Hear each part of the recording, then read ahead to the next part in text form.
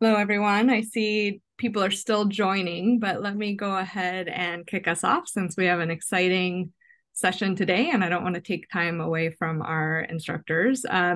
Welcome to the BRED IGC virtual course on environmental economics in low and middle income countries. We're delighted to have you all here again. Let me start us off with a couple of quick announcements, and then I will pass it over to hear about regulation and pollution. Today is our topic.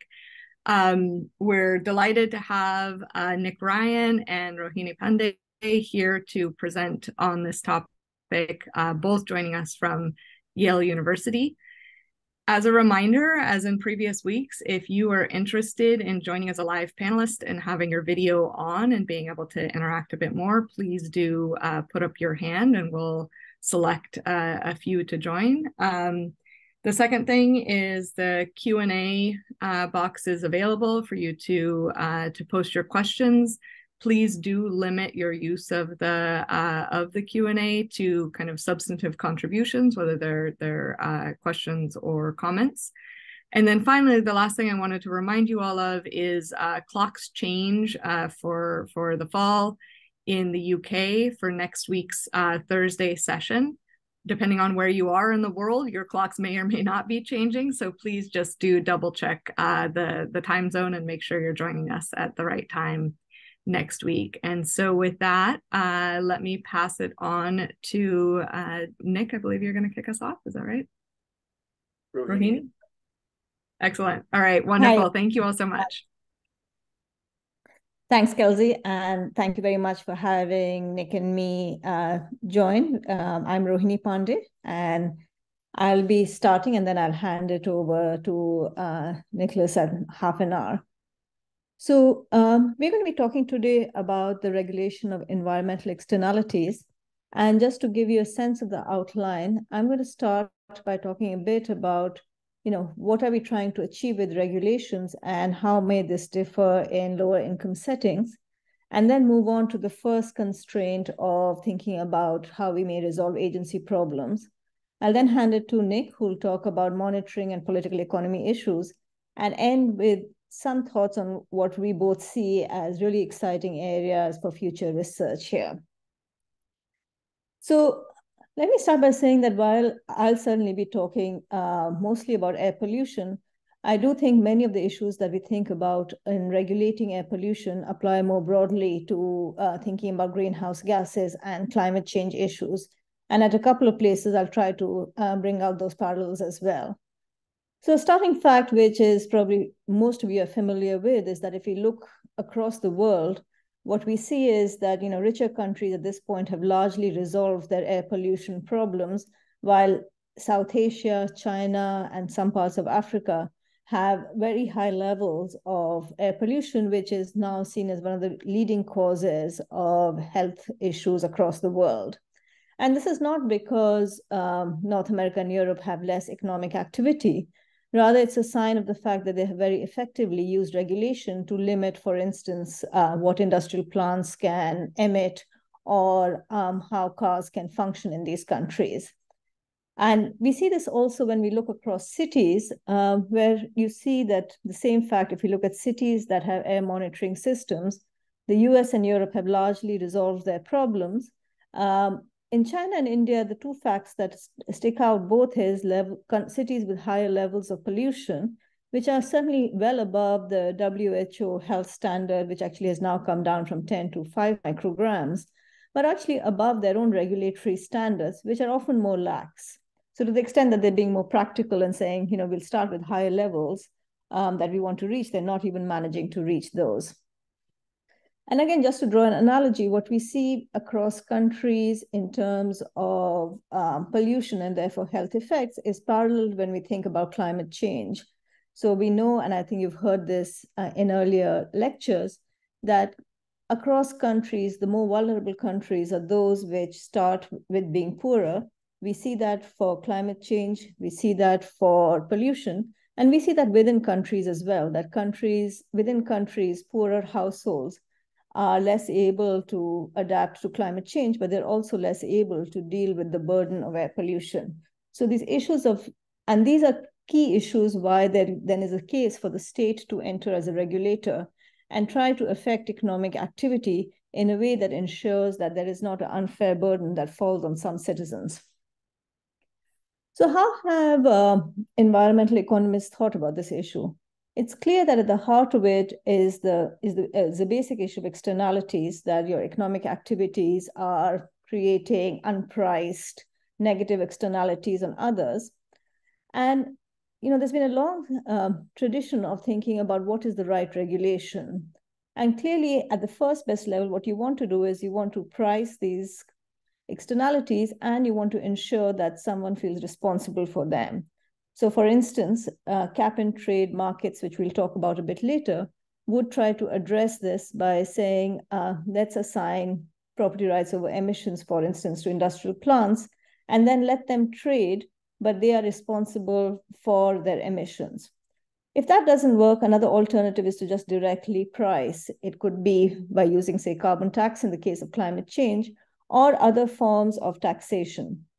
So you could say, well, economist's job is done. It may be something about implementation now, but really we have identified what should be done.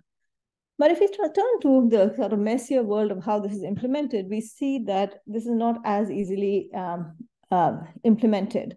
So an example that I know you've heard about a couple of times in the lectures already is on crop burning, which I have worked on with Kelsey and others, is that around this time of the year, in fact, over the next couple of weeks, we're going to see a lot of farmers in North India burning their stubble on their land in order to clear it for the next crop. And the effect of this is going to be on citizens 200, 300 miles down in Delhi, which is a very large number of citizens. Now, you may think that this is the classic problem where you want to just try to implement a quotient solution of fully efficient trade. But we can see immediately the complications. So for instance, if you want to have a system where farmers get a certain limit of what they can burn and then they have to trade above it, well, how do you identify the farmers? How do you get them the limits? How do you trade? If they have liquidity issues, how do you ensure that they pay for it? The government has responded by thinking perhaps of a Pigouvian solution instead of saying, let's put high fines. But again, you have to identify these farmers. You have to identify whether they've burnt. This is hard to do because within a week, a burnt crop, a piece of land is going to look green again as it gets sown on. And so this is just one example of showing that this is, in a decentralized environment, these kind of solutions can be quite hard to implement. And Coase, in fact, right at the front, recognized this problem. He wrote that this argument has proceeded up to this point on the assumption that there are no costs involved in carrying out market transactions, and goes on to talk about how it's both unrealistic. And then he discusses the whole set of different things that we need to do. And in fact, in doing this, what he ends up doing is identifying a lot of the reasons why there are missing markets. And so if you were to just take the paragraph of courses and try to translate that into, say, Economics 101, what are the kind of issues we are seeing? We're seeing some set of issues which are transaction costs in courses language, which are how do you actually contract, how do you monitor individuals? Now, suppose you even set up this system and you perhaps have fines. Well, the person who's going to collect the fines may be a frontline worker who doesn't have the same incentives as their boss and are more willing to collude with farmers, let them burn and take a little bit of a cut on the side. Farmers themselves may not have the resources to pay. They may suffer from credit and insurance. And then finally, there is at the heart of it, a large political economy issue is why would the Punjab government even engage in such fines when the benefits are going to go to citizens in Delhi, which is under another jurisdiction. And just to be clear, these are not issues that don't come up in richer countries or higher state capacity countries. These are classic economic issues that arise across the world. But what makes them important and I think relevant for researchers to think about is that they may have different effects, both in terms of how high the costs are, but also the solutions that you want to put in place. And so what today Nick and I are going to do is going to draw out different examples from this empirical literature on regulatory enforcement to identify how these constraints in turn shape regulation. And just to return once more to the links between thinking about pollution or water issues and greenhouse gases, I just highlight both cases, we're going to see a set of interlinked challenges. So the way we've talked about within a country, and I think Nick will talk about this when he talks about water rationing, individuals or groups within a country who suffer most from say, the effects of greenhouse gases are often least equipped to deal with them. There's also clear links with governance. You're going to have high capacity governments that are going to be able to implement these policies and others that are not. And so when we start thinking about designing effective regulation, we want to think about what is feasible, how do you actually get credibility in regulation, how do you deal with issues of weak information, and importantly, addressing these are going to be critical for solving political economy concerns, because it's only when you have credible regulation that is effective that citizens are going to see the worth of it. While all of this might sound like lower income countries start from a much worse place, there is some reasons to believe that as we see improvements in technology, there may be some ways in which lower income countries can actually leapfrog or do better in implementing state-of-the-art regulation. And we'll try to talk about that as well. So let me now turn for the next 20 minutes to more substantively talk about two ways in which we have worked on trying to revise regulation and how they've actually helped resolve some set of agency problems. These are both papers that Nick and I have worked on together with our colleagues, Michael Greenstone, who you'll hear from next week. And the first one is with Esther Duflo, who I think has already talked to you in this series. So I think you've seen, and Anand Sudarshan is another co-author of ours on the emissions trading work. So let me first put one myth to rest, which is that lower income countries do worse because they have less regulation. If you look across the world at just the extent of regulation, you can see that India and China have a lot of regulation on the books. India has over 140 environmental policy instruments in place. The problem is, I think, twofold, and this is brought up well by a quote from an ex-Indian prime minister who said, "I must emphasize that standards are not enough. They must be enforced, which is difficult." So that's the first issue, is how do we enforce? But then he also brings out concerns that I think relate to the credibility. It is also necessary to ensure that these standards don't bring back the license permit Raj, which we sought to get rid of in the wake of economic reforms of the 90s. And the license permit Raj was seen very widely as being associated with corruption, with bribes, and a reduction in economic activity. And so I think as we think about designing and dealing with agency problems, you need to think about agency problems within the group of the regulators who are implementing them. And then also, agency problems that arise when, say, plants who don't want to be regulated try to think about how they can possibly get around regulation by bribing the frontline regulator that they see. So just to give a bit more context, we're going to be talking about this in the context of a status quo, which is common across a lot of low-income countries, which is command and control. So what this means is that the command is that the regulator will tell you in the case of air pollution, for instance, to install abatement equipment. And then the control is a standard that you have to reach about, for instance, how much emissions are you allowed to have. In previous work, we've shown that that it's hard for the regulator in particular to ensure control. They can get the command in place, they can get plants to install equipment, but it's hard for them to have abatement action. They don't have the ability, the staff, to monitor. And this often means that they will regulate less. So Indian regulation is not unusual. It was based very much on US practices at the time of how laws were set in place. They're set at the federal or the national level, and states are responsible for enforcing them. And the work I'll be talking about is with a long-term partner in Gujarat. Now, one of the classic problems that regulators across the world face, but certainly in lower state capacity setting, is inadequate staff. So they're unable to have enough staff to monitor. And this has as in other parts of public sector work, has led to this question of can we do better by having public-private partnerships. And what we see is we see an increasingly important role being played by private third parties. Collecting data on emissions is something that someone who has a basic engineering training can do. So the idea would be let's outsource by asking plants to directly hire auditors who will provide reports of emission levels that then will be sent to the government. And you can think of this as very similar to how financials of companies are often audited, is that they get a company that will actually audit their finances and send in a report to the government.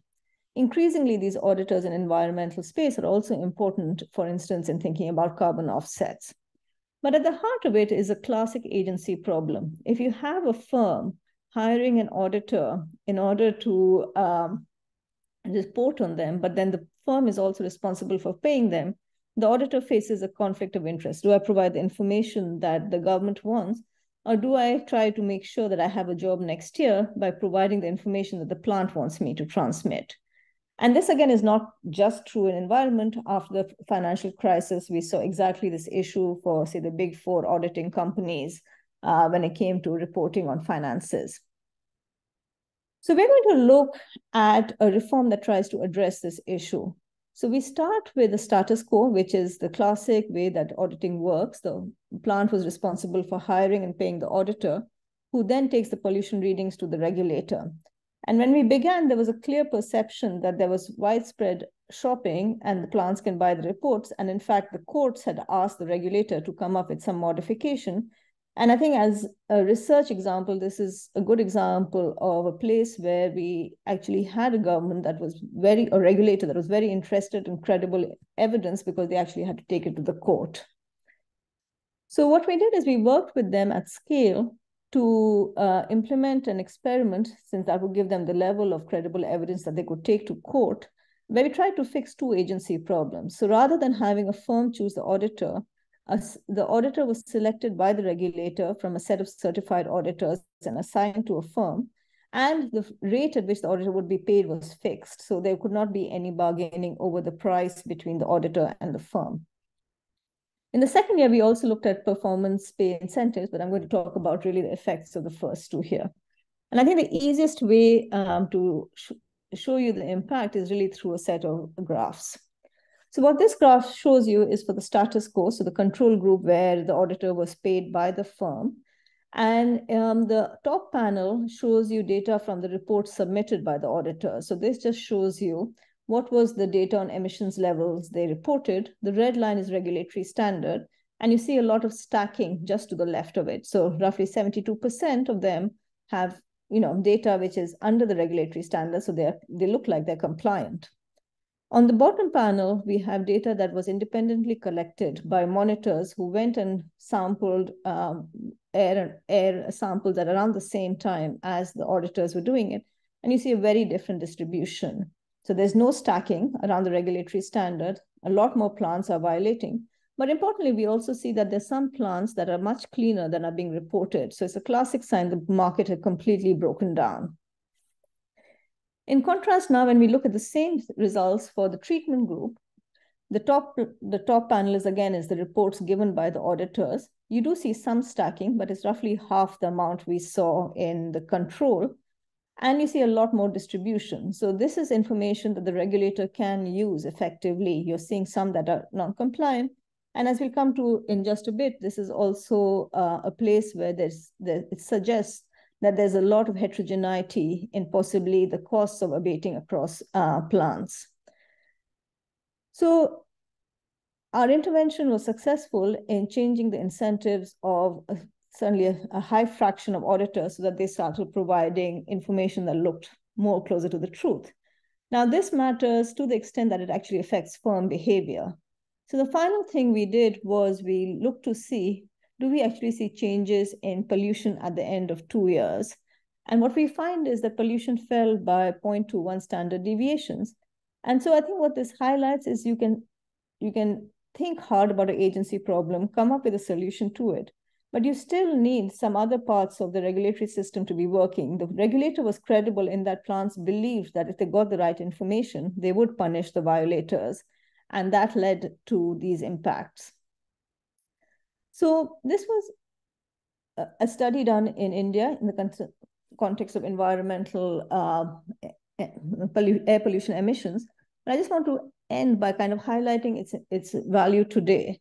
So as we know, most of the carbon offsets that we are seeing around the world is as a result of voluntary country commitments. And I think Kelsey has already talked to you in some detail about payment for ecosystems. Many of these are now being certified so that you can say that there was actually carbon reductions took place. And there's been recently a lot of evidence suggesting that the same conflict of interest affects the system, that auditors are certifying projects that were not effective. And we've actually seen kind of the price of carbon offsets has really crashed by over 80% over the last 2 years. And so this is a point in time where I think the learnings from what we saw in air pollution audits are clearly going to be something that should be thought about in how you should be resolving these sort of structural conflict issues if you're going to recover the value of PES for carbon offsets. So now let me turn in the last, I think, 8 minutes I have to discussing emissions trading. So if you remember at the start, I talked about how one of the first best solutions you might try to have is to have some way of creating cap and trade systems. And we have evidence that this works. Some of the most well-known evidence comes from the US acid rain program. So what you see here on the left-hand side for the United States in 1990 is really the distribution of power plants and the SO2 emissions. And you can see there's a lot of concentration of these plants on the eastern seaboard. Reflecting this on the right-hand side, you see the costs are also much higher on the eastern seaboard. These are the equivalent of what we would call acid rain or sulfur depositions, and there's a large red amount on the east side. Recognizing the health and other costs of this issue, the trading program was started for SO2, where both the cap could be brought down over time to reduce the total emissions, but also the hope was that this would lead to the highest, low-cost abaters would just reduce emissions and others would trade. And what you see today in 2021 is the power plants. These are long-term investments, so these have not changed much, but you really don't see any longer this cost in terms of acid rain. And so, this is extremely promising. And just to remind you, the value of emissions trading in a setting like the United States, where compliance with regulation is likely to be high, is that this is a low-cost way of abatement. And so you would have plants being more willing to do this because they can trade to make up, right? And again, coming back to greenhouse gases, the EU ETS is a classic example of a very successful way of trying to reduce carbon emissions. But the concern is that when you turn to lower income countries like India with low state capacity, the extent of lack of compliance we see with the status quo may suggest that we're just going to fail because they're not complying with status quo. Why would they comply with emissions trading? And so this idea that you can move towards a lower cost regime may be a pie in the sky if you're not going to get reduction, if you're not going to get compliance in the first place.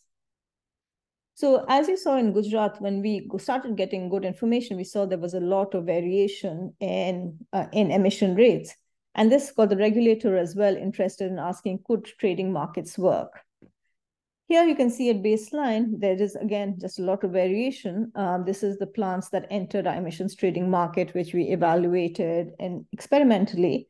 And this would, again, suggest that there is a possibility to have gains from trade by allowing for a market. For PhD students, I don't know if this is a positive or negative thing to say, but these are exciting projects that take a while. So have a portfolio, and I think Nick can speak to it since I know he was the youngest of, and for the younger ones when we started. But it's sometimes things can seem like they'll take forever, but this is something that actually did work out. So also don't despair. We worked in Gujarat, we worked in Surat, which was an area where we had a lot of cluster textile plants. And so we could have a single airshed on which the cap could be imposed. It was a randomized control trial. Most of these plants use coal or lignite as fuel, and these are relatively large plants. The total revenues were around 13 million for our population. So this is, at some level, maybe not the result you would expect in a setting where the status quo has compliance, but I think is an extremely important setting in a lower state capacity setting where the status quo was not able to get compliance. So what does this tell us?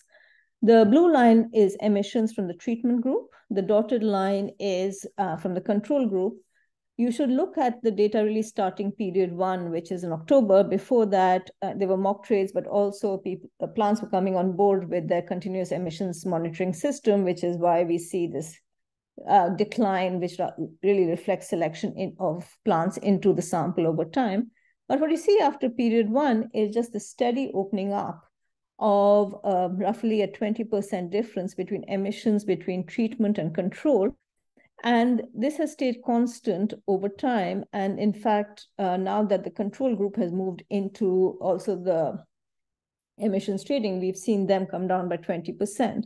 And so the first headline result we have is actually markets improved compliance. And this was a combination of having a credible regulator, but also it being something that the building blocks of the market was such that plants, once they agreed to trade, did trade to meet lower emissions. Now, since emissions are different across treatment and control, we can't just use sort of survey results on cost to ask were there gains from trade in terms of also being a lower cost. And that really is generally seen as how an emissions trading system should be judged. Does it reduce costs? But we were lucky in that we had access to the universe of permit bids. And if you think about it, at any single point in time, when a plant is making a bid to get more permits, it's going to do that for a given level of emissions in order to in order to trade off between abating or buying another permit. And that basic idea that a permit is your marginal abatement cost for a given level of emissions allows us to use the bid data to then get the abatement cost curves for the different plants. And then because the treatment control groups are similar, we can use these abatement cost curves to ask what would happen if we if we held emissions constant and move from the status quo to the command and control. And what we found was a cost reduction of roughly 15%. So we are able to combine these sort of experimental results that show us that emissions fall with the permit bid data to suggest that even that in a world where emissions remain constant, we do recover the promise of emissions trading markets being a lower cost way for plants to meet their requirements. And I'm out of time, so I think these numbers vary with the category you use, but I think unsurprisingly, no matter how much emissions reductions we think about, what we typically find is the health costs of particulate matters are high enough so that this is an extremely cost-effective solution if we try to measure its worth, not in terms of gains from trade for the industry, but in terms of a broader question of what does it do for human well-being. And with that, let me hand it over to Nick. I'm going to, one last thing let me say is that, this has also been something that is, I think, a proof of concept has been very valuable. We've seen our control group has moved into the emissions market. Ahmedabad, which is another large area in Gujarat, which has a lot of plants, has started a market. And we're now talking to Gujarat about extending it to other clusters. They are even thinking about how to have interlinked trade then between these clusters. And the neighboring state of Maharashtra, which is also very industrial, is starting a market in SO2 emissions. So now with that, let me stop share and hand over to Nick.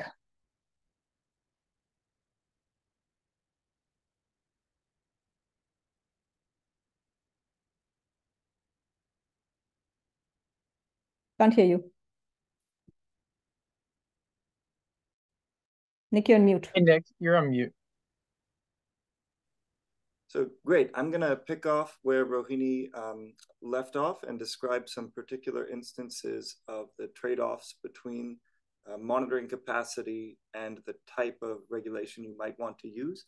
I tried to keep up with a few questions in the chat. I marked a few that I think will be good for discussion afterwards. So we'll return to that. And after sort of half hour of my presentation, both Rohini and I will stay on to answer these live questions and others that come up.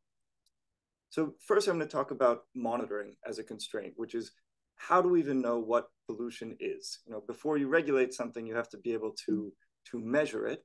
And the limits on the ability to measure pollution might be a reason why you adopt one regulatory regime or another.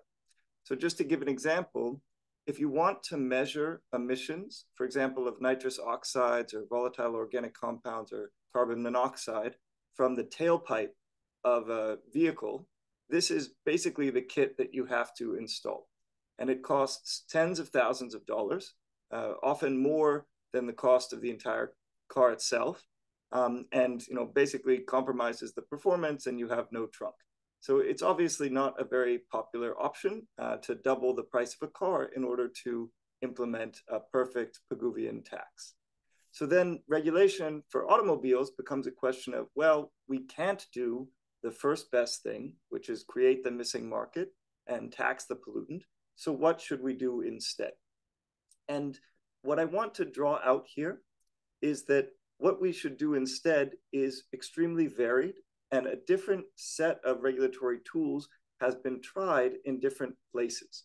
And these tools, sort of each tool has its own sort of niche in the economics literature. And I just want to give you a bit of a tour of how the questions of individual economics papers correspond to the types of regulations that are being used and how these regulations might make sense in some circumstances once you recognize that you can't monitor emissions. So if you can't monitor emissions, what you have to do is you have to regulate something which you think is related to emissions, that causes emissions, but isn't necessarily pollution itself. So that could be the use of a car itself, and I'll show you an example of that. That could be the content of the fuel. So what kind of petrol or gasoline the vehicles are allowed to burn. And that regulation happens upstream at the refineries that are producing it. It could be the technology that goes into a car. So I can't monitor emissions, but maybe I can monitor what types of cars are produced and make sure that kind of cleaner cars get made and get on the road. Or I could just monitor at spot checks. So instead of this continuous and expensive monitoring, maybe check on a car from time to time. And many countries do this. This is called a smog check. So once you leave the world of the first best instrument, like taxing pollution or cap and trade, there are many different options that arise, and all of them have sort of pros and cons. In general, the pros are, if you do a very coarse thing, like monitor vehicle use, you might be able to do that very cheaply, but you're going to be far from regulating the final emissions that you really seek to regulate. So you might see this trade-off as between the ease with which you can monitor the cost of implementing the regulation and the potential benefits of monitoring something that are closer to the pollution that is actually causing environmental harm. So just to give one example, starting at the very coarse end of the spectrum, again, we can't monitor the emissions from the tailpipe. So what we're going to do instead is just say, you can't drive. And different countries have done this at different times. There are registration restrictions in China and Singapore. New Delhi has implemented this at times of peak pollution. One of the earliest papers here was by Lucas Davis about driving restrictions in Mexico City. And basically, Mexico City had unbearable air pollution. So what they did was, we can't monitor all these cars. We can't sort of regulate their emissions. We're just going to ban a bunch of cars. And they implemented that by saying, on some days of the week, if you had an odd numbered license plate, you couldn't drive. And this seems sensible. Well, maybe we'll cut emissions in half because there'll be half as many cars. And what the Davis paper shows is the ban didn't work. And the reason, it seems sort of mysterious, but it turns out to be straightforward, is that once you implement this ban on odd numbered cars, many people who could afford it would get an especially old and dirty car and register that with an even numbered license plate so that they had two cars and they could drive them on different days of the week. And it turns out that this effect was large enough that aggregate emissions basically didn't move. And Davis shows this with a spatial regression discontinuity. So the regulation came into force late in 1989.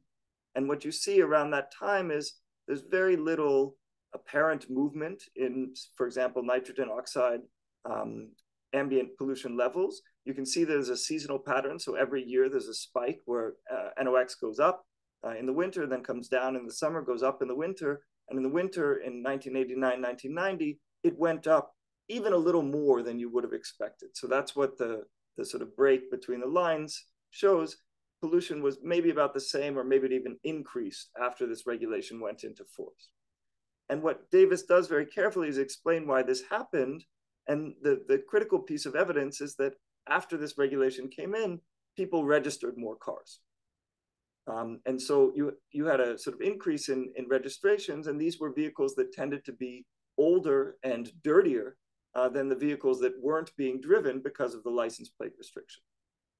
So there's similar sort of related follow-on papers from India and a little bit from China showing that these regulations aren't always totally ineffective, as is the case here, but in general, because people have a lot of ability to substitute away from a strict sort of ban on vehicles to replace those vehicles or to get around it in some way, that can compromise their effectiveness as far as reducing pollution.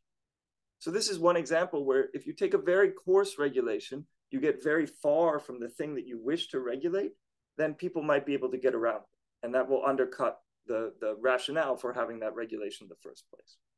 Now I'm going to give another example, again, sort of zooming in. Well, suppose that we've tried this car ban and the car ban didn't work. What else could we do? Well, the cars are emitting pollution in part because of the content of the fuel. And although sort of gasoline might all seem the same, or petrol in some countries, there are actually differences in the recipes for how this is produced in different places. And those different recipes cause different levels of emissions. In the United States, there are differences in these recipes even across states. And I'm going to sort of describe what these are, but basically at an abstract level, you want to think of these as a trade-off between flexibility and sort of narrowing in on one particular part of the recipe. So for example, the federal regulations for fuel content are based on something called the vapor pressure. And this just measures all of the chemicals that are coming off of the fuel. So if you ever pump fuel at the gas station, you have that rich kind of gasoline smell. Those are actually pretty harmful chemicals called volatile organic compounds. And those have interactions with things in the atmosphere to cause ambient air pollution, especially ozone. And so those regulations at the federal level basically said you can't have that the sum of all of these chemicals is more than a certain amount in the content of the fuel. California, which is generally more aggressive in its environmental regulations, said, what we care about is not just the sum of all of these regulations, rather it's these particular parts of the recipe that are especially likely to cause air pollution. And so they have a RFG, a reformulated gasoline standard, that's much more specific to one part of these VOCs. And this comes up with different kinds of pollutants where you might think, I've nailed the pollution problem, but in fact, that pollutant contains several components, and those components are not all equally damaging. So this is just a map showing the pattern of regulations across the United States. The main point of the map is there are several different colors. California has its own colors.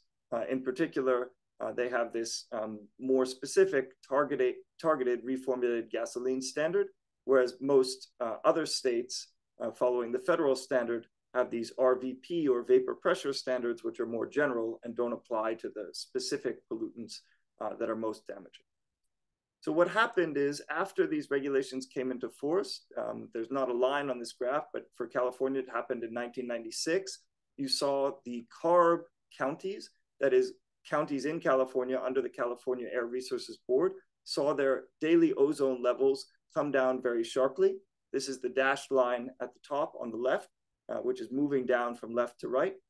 The other counties, the RFG counties that started with these reformulated gasoline standards, it doesn't look like much happened. There's this sort of gray line, which is moving up and down, and it kind of continues moving up and down from left to right.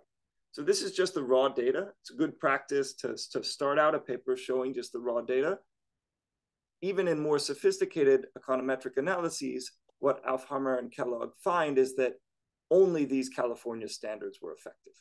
And they attribute this to the fact that the other standards were, in a sense, too flexible. They allowed people to reduce the overall content of VOCs, but it didn't compel them to take out the parts that were most damaging. And therefore, they did the least costly thing, which was not necessarily the most effective thing. So this is a contrast between the case Rohini presented, measuring PM, where we're sort of confident that that's a tradable commodity, versus measuring VOCs, treating these VOCs as a commodity, even though they're not really doing the same thing or causing the same environmental damage. As a kind of postscript to this episode, you can see after these sort of standards are implemented in California that the price of gasoline is consistently higher in California than in other states. And that's because it's not free to form cleaner gasoline. The refining process is sophisticated, and you have to make changes to that process that are expensive. And moreover, since 2015, there's been a further increase in the price of gasoline in California relative to the rest of the country. And that's attributable in part to these standards, because once you have a separate regulatory regime, a stricter regime in a given place, that market becomes separate, and the price for that fuel is no longer the same as the price for fuel in other places. So if you wanted to do a benefit cost analysis of this regime, you would have to compare the decline in damages from ozone pollution against the additional money that Californians have to pay to drive their cars. So this is another sort of example where, okay, we've tried regulating the cars themselves, just forcing the cars off the road. That didn't work. We've tried these fuel content standards. Maybe we got it right in the case of California, but it was very costly to do so. We could also try just measuring emissions at one point, for example, when the car was produced, and then seeing did that reduce emissions over the lifetime of the vehicle. And this is the approach of a recent paper in the QJE by Jacobson, Salee, Shapiro, and Van Bentham that looks at sort of regulation of new vehicle standards. And one reason this is beneficial is that you don't have to monitor the whole sort of history of emissions once a car is produced as it's driving around the city and so forth. You just have to check it once, see that it meets a standard, and then say, okay, you can go out on the road and drive wherever. So what they show is that these new vehicle standards definitely have brought down new vehicle emissions rates enormously over time. So the US started these in the 60s even. They tightened them in the 80s and again in the 1990s. And what you see in the left-hand graph is the level of the standard for each tightening of the nitrous oxide emission standard for cars and trucks. So trucks are the red dotted line. They have a higher standard. They're treated more leniently than passenger cars. And both of them sort of step down over time to much lower levels in the 2000s. And on the right-hand side, you see the corresponding measurement of emissions rates for new vehicles, both for cars and trucks. And you can see that these are sort of marching down even lower levels. The scale here is even lower. So in fact, when the cars are new, manufacturers are over-complying. They're going even below the standard that was set. And the authors show evidence that this sort of downward march of the standards has made new cars vastly cleaner. What they also show, however, is that once a car gets on the road, it tends to get dirtier and dirtier over time. So for example, if you look at the carbon monoxide panel in the upper left and consider the oldest cars for model years before 1992, this is the top line, the sort of blue line, solid one. So they start out at about 8 grams per mile. And then this graph is on a log scale. So by the time a car is 16 years old, for example, it might be at 25 or 30 grams per mile. So it's effectively doubling as the car ages over time. And this happens for each vintage of cars. So as you move down the line, the newer cars are cleaner, but the newer cars also degrade over time. And the reason for this is pieces in the engine break down, the catalytic converter gets gummed up, and overall the sort of technology that's put into the cars becomes less effective over time because you're only regulating the new vehicles. So what they show is because of this pattern, just regulating new vehicles actually only checks a relatively small part of the total emissions in the vehicle fleet. So this graph is the fraction of emissions from vehicles of a certain age. So for example, at age 8, you can see vehicles that are 8 years old or younger only emit about a quarter of the carbon monoxide. That means 3/4 is coming from the older vehicles, which are effectively not regulated and degrading over time. So they analyze this policy and find basically it has very high benefits, but because it's omitting this regulation of the older vehicles, it could still be vastly improved if there were some taxation introduced to induce people to move these older cars off the road. And, of course, people regulate that as well. I won't go through in as much detail, but the way to do that is through what's called a smog check, which is you have to check that the old cars aren't getting too dirty over time. Paulina Oliva has a nice paper looking at the smog check in Mexico City and effectively showing that people are able to circumvent this as well. The reason is basically the agency problem that Rohini discussed. If you're a smog check station, you can do better by being lenient than by being very strict. And so these stations effectively substitute clean cars when someone brings in a dirty car in order to give them a free pass. So the bottom line, what I want you to get from this review of what's going on in transportation is that once you can't do the first best regulation, the space of possible regulations becomes much bigger.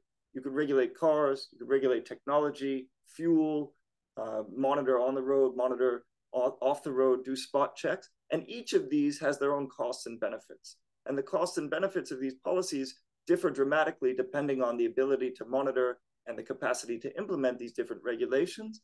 And that's why we see different places adopting different combinations of these policies. So it's really about sort of seeing the forest. And then once you see that sort of policy forest, you can also see the kind of corresponding sort of research literature, which is effectively looking into the efficacy of these alternatives and trying to identify in which cases will one or the other work better. So that's one kind of constraint, which is on monitoring. I now want to turn to talk about political economy, and I'm going to focus on this case of groundwater depletion, which I think was, again, mentioned before in this series, but I'm going to use it to illustrate how do we measure the sort of loss from an inefficient regulation? How do we sort of bear down and get estimates of the social cost of using a regulation that is not really efficient or giving people efficient incentives? And the case I'll look at is sort of groundwater depletion from my paper with Anant Sudarshan.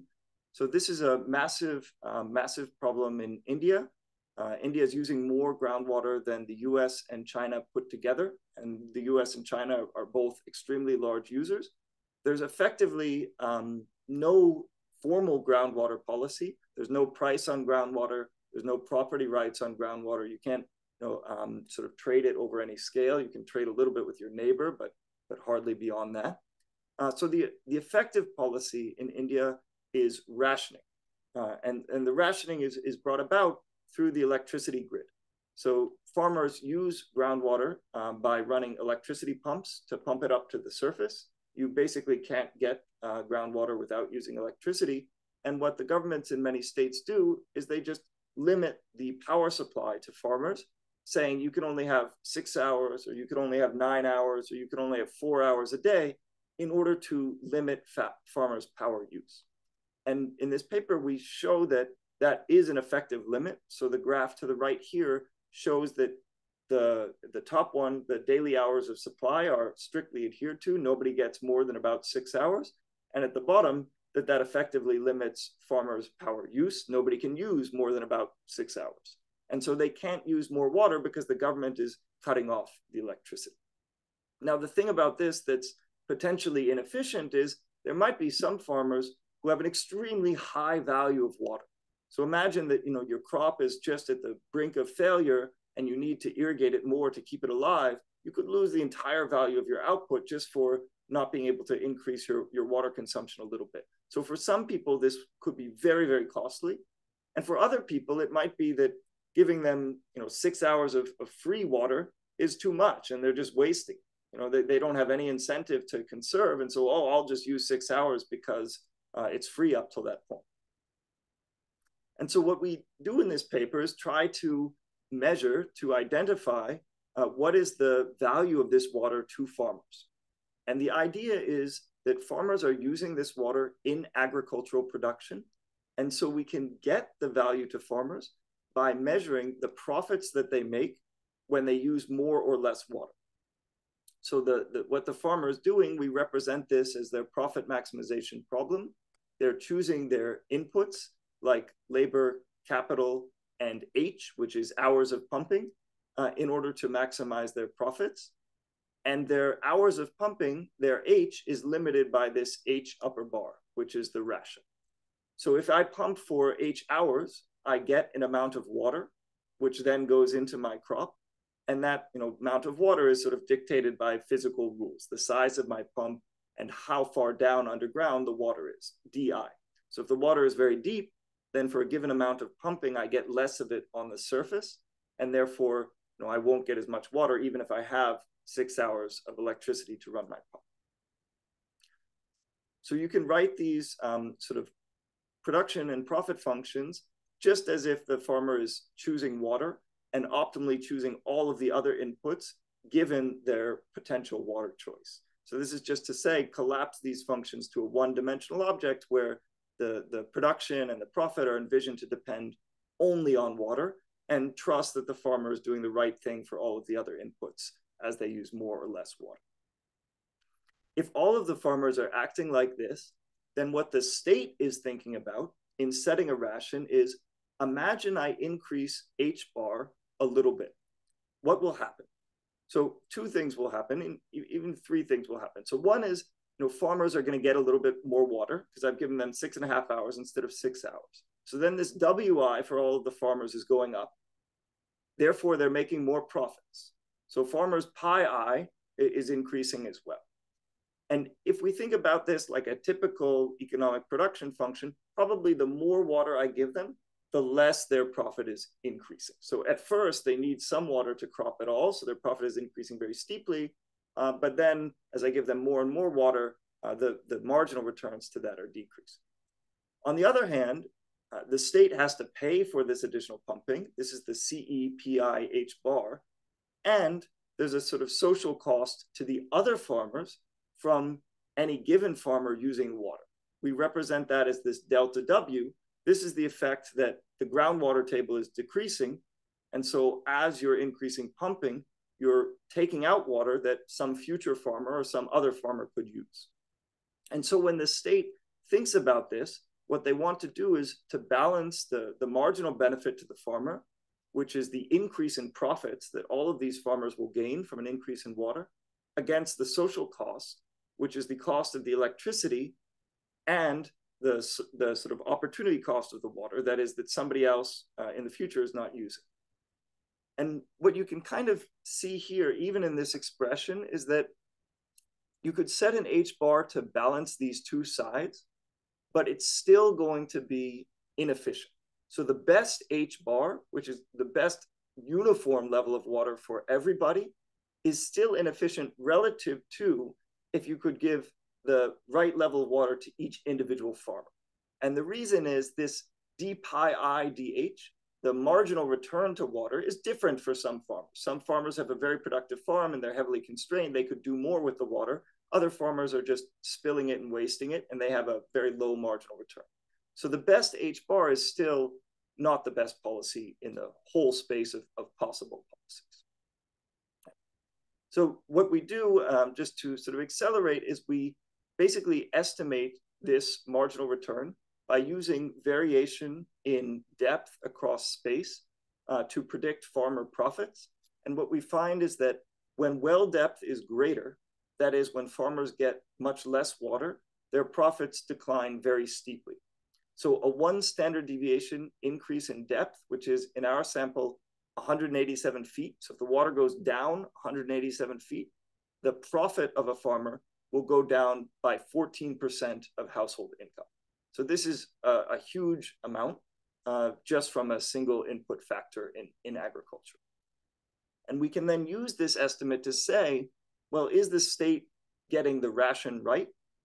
And what we find is that the benefit of increasing the ration, that it's allowing farmers more water, is about 2,000 rupees per hectare, which is this bar on the left-hand side. And the cost of that is the sort of gray bars on the right. The bottom segment of the bar is that cost of additional electricity you have to pay for. And the white part are different estimates of the social value of the water in the future, corresponding to different discount factors. So if you put this in a single number, you could say, depending how patient you are, if your discount factor is about 0.82, like an interest rate of 18%, then the state is getting the ration about right. But what the paper goes on to show is that, again, because even if you're choosing the best H bar, this is not the best policy because all the farmers have the same H bar. And so if you allowed farmers to have different prices, you would get very different responses because the productivity of farmers is very different. And this graph shows essentially the dispersion of the shadow cost of the ration. You can think of the shadow cost of the ration as how much each farmer would profit if the ration was increased from 6 hours to a little more than 6 hours. And what you can see is that that's widely dispersed. Some farmers would benefit a lot, some farmers would benefit only a little. So even though the state is getting the ration right on average, people have very different returns from increasing their water use. And therefore, this policy is still very inefficient. In fact, if you could implement a pricing policy, you would increase profits by about 12% of mean income. So again, this is like a very sort of large inefficiency. And the next and kind of final question we ask, which relates this to the political economy, is, well, if this is so costly, why don't they just price the electricity or price the water? And this is a case, unlike the case with transportation, where plainly that is feasible. Many people have their electricity metered. It's not as if the technology to do that doesn't exist. And so what we find is that the main constraint on this is likely to be equity concerns, that the farmers that would benefit most from pricing water are farmers that are already relatively large and productive. So I'm going to just skip briefly to the conclusion here from some final notes regarding directions for future research. So we've given a bit of a whirlwind tour of literature on environmental regulation. The main theme we would like you to take away is that most of the regulations used in practice, and therefore most of the regulations that people studied, are not what we would call first best or efficient regulations.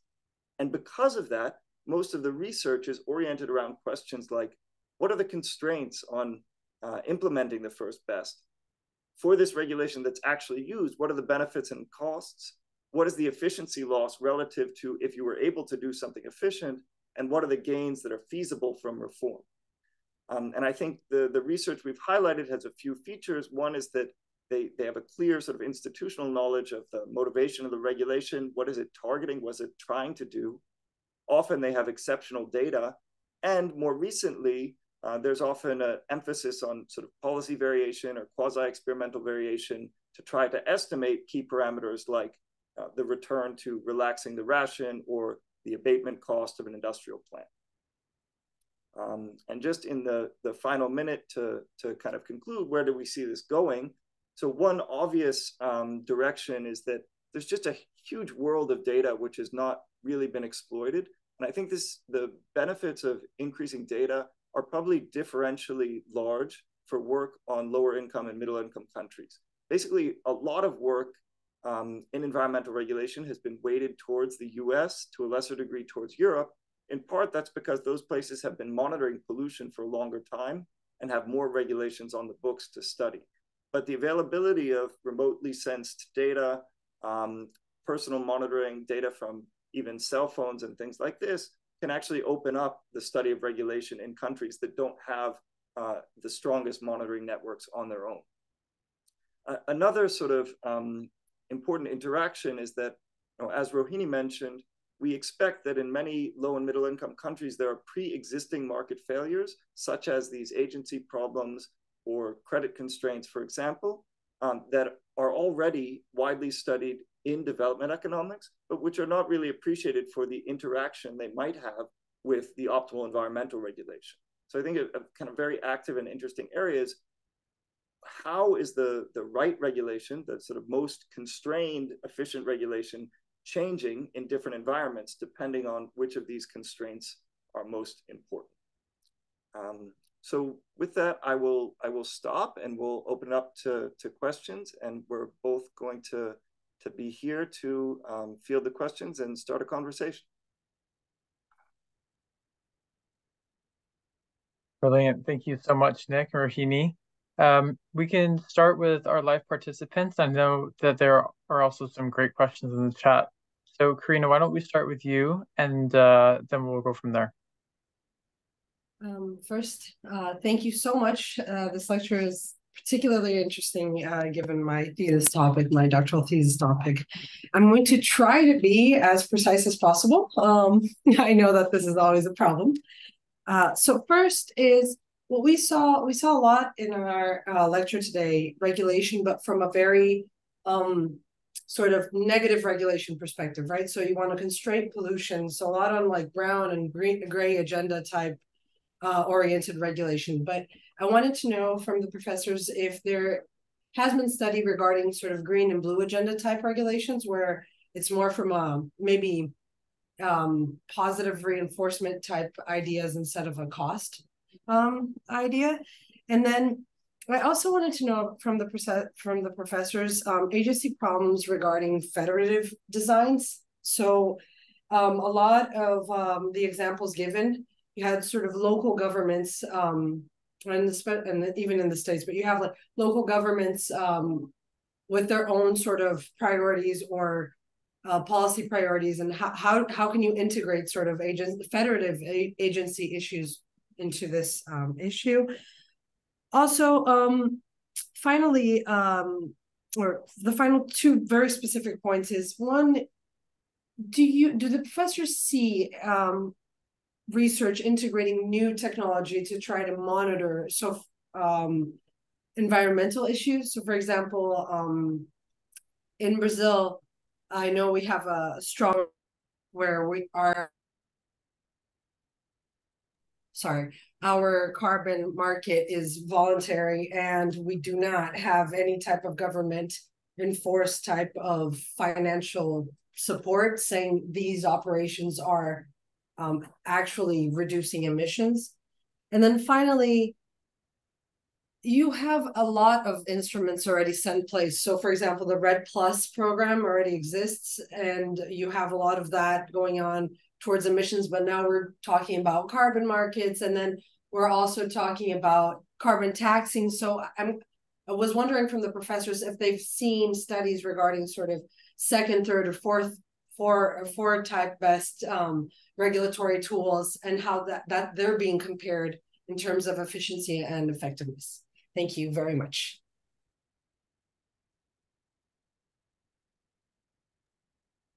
Carol, do you want us to collect questions or just answer as you go along? Let's start with those four, and then we can go to the chat. Is that right?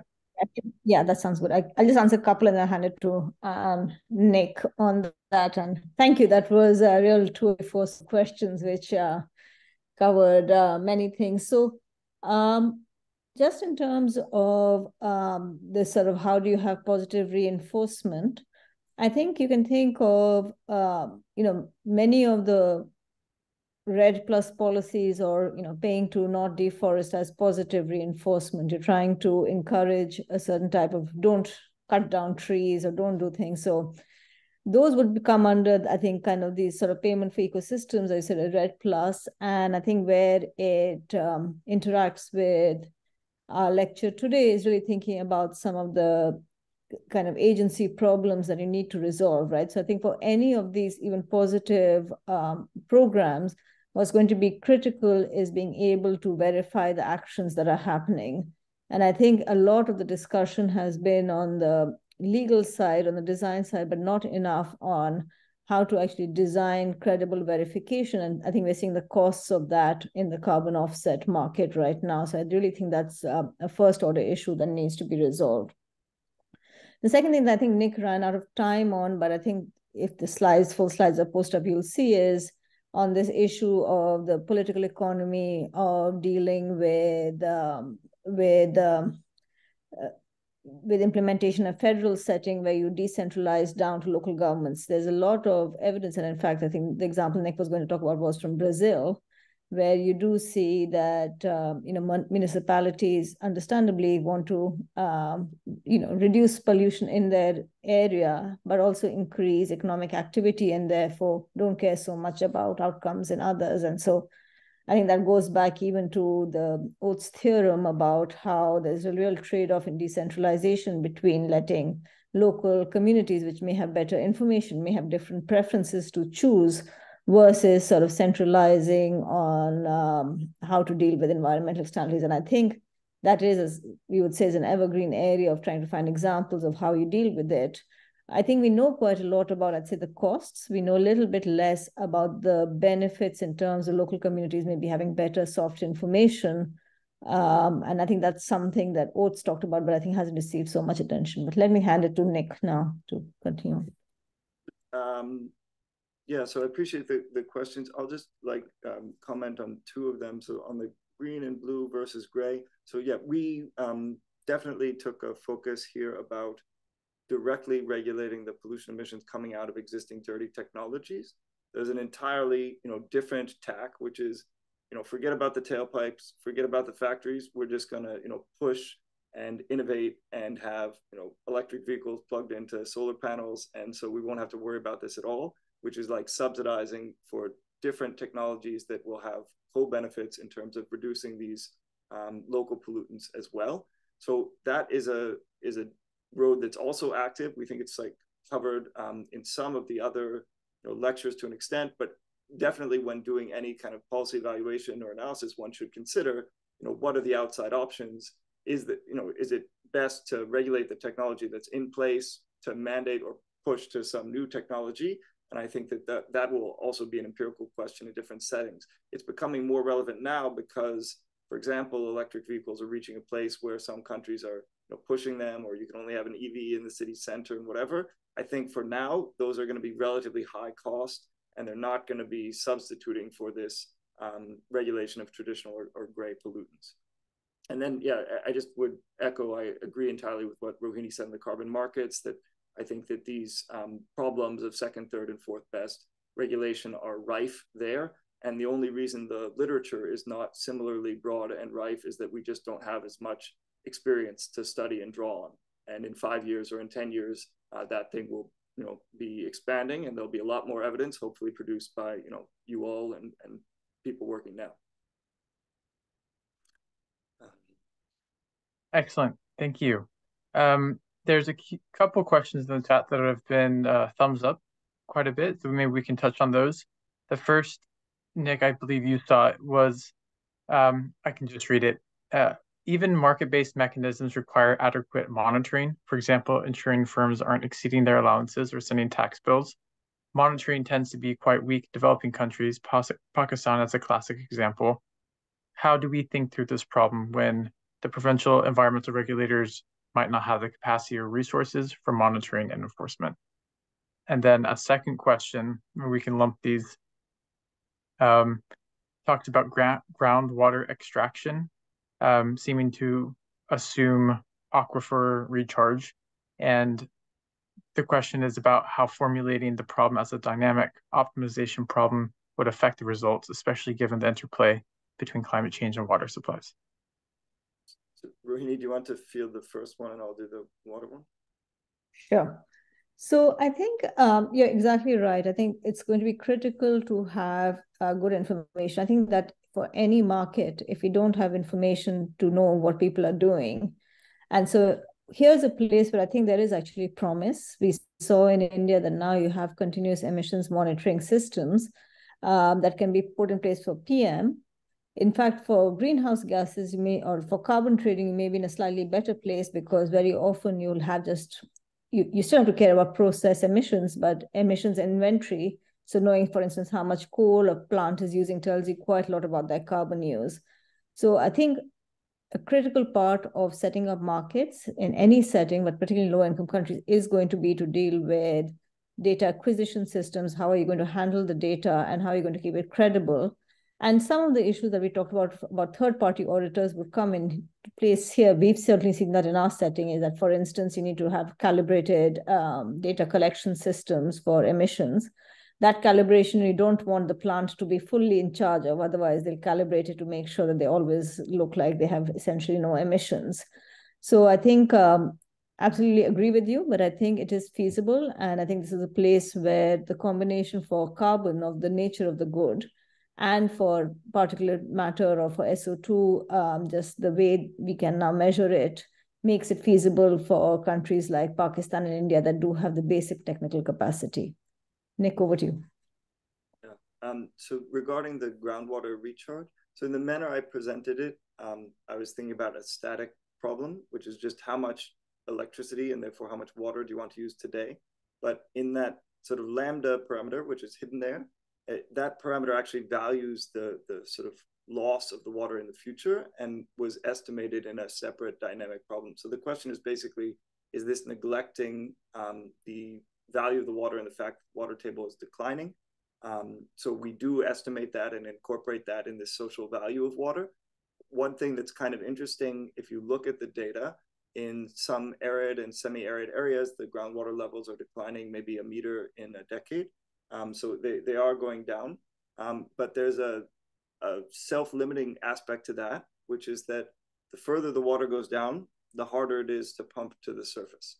And so one of the things that came out of our model was that, well, groundwater is declining a lot. It's still not even close to the steady state.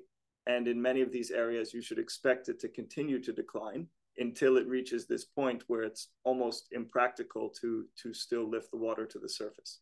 And so I think that transition path, how that happens, the effect on the people on the surface, how they migrate or move in response to the loss of water, these are all kind of very interesting questions. And there's a sort of interaction between the big questions about climate change and then the microeconomics of adaptation and how people respond to these shocks. Thank you. We'll swing back here to the panelists. I see that there's one question. Kitessa, do you want to ask? And could I just ask you to keep it brief if possible? And then we can go back. Thank you. Environmental regulation is actually very important.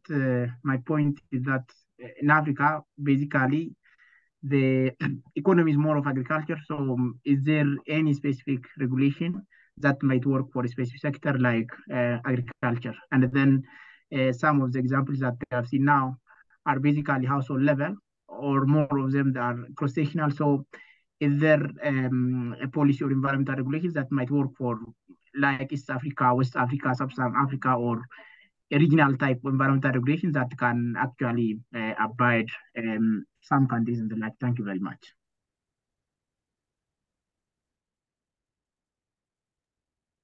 I can start and then hand to Nick. So thank you for the question. I think mentioning agriculture is critical because I agree with you, that's extremely important. And I think you can take some of what Nick was talking about, for instance, with water regulation as, I think, part of thinking about it, because as climate change is happening, I think that's going to be one critical input we're going to see. Another one that we didn't talk about, but I think is relevant, is thinking about certification or regulation of the kind of inputs that go into agriculture. It's not necessarily so much about environmental externalities, which is why we didn't bring it up. But if you think about productivity, one of the concerns is very often is the kind of, say, the quality of the fertilizer or other inputs you're getting are going to matter a lot. And that's certainly something that regulators will think about. So I think your question is also good to remind us that very often when we think about regulation, something like agriculture, it's not just for environmental externalities, it can also just be for the goods that you need to use. And they can often have upstream consequences because, fertilizer does use different inputs that we may be concerned about. Nick, do you want to add anything? Yeah, I think the one other aspect is the land use component and sort of external benefits from land use. So this has been, I think, in Kelsey's work and in others' work, a real focus and something we probably don't have great precise estimates of the external benefits of land use. For example, obviously the carbon storage, but then the sort of rainwater induction effect. You know, in the Amazon, people speak of deforestation actually reducing the amount of rainfall because the moisture retained in the vegetation is less. These kind of feedbacks are basically themselves externalities. And the implication of those is that you would probably want to subsidize some land uses and tax others to the extent that they had these external benefits or costs. I think there's a lot of work in like ecology and things like this, trying to study the nature of those or the mechanisms for those, but there's much less in like economics trying to say, okay, what is the value of those? Could we measure the economic value on neighboring plots? You know, people have a sense that clear cutting is bad, but can we quantify that? And so there's work like Alan Shao studying the palm oil plantations in Indonesia, Kelsey's work on tree plantation in Malawi. There's some work in the United States on the value of protection from wetlands. And basically all of these are different kind of environmental services which represent externalities. And so the right approach to that could be a subsidy support program, could be a regulatory program, and it really depends on the nature of those. But I think we just have a lot that we don't know about the valuations, especially of these services, and which ones are the most important. And with that, I think we'll wrap up. Thank you so much, Rohini and Nick, for an excellent lecture. A reminder that next week, we will have a lecture from Tama Carlton and Reed Walker on the inequality of environmental damages. And London time is having its daylight savings, so it will be 1 hour different, just to mark your calendars. If nothing else, then thank you, and we'll see you next week. Very much.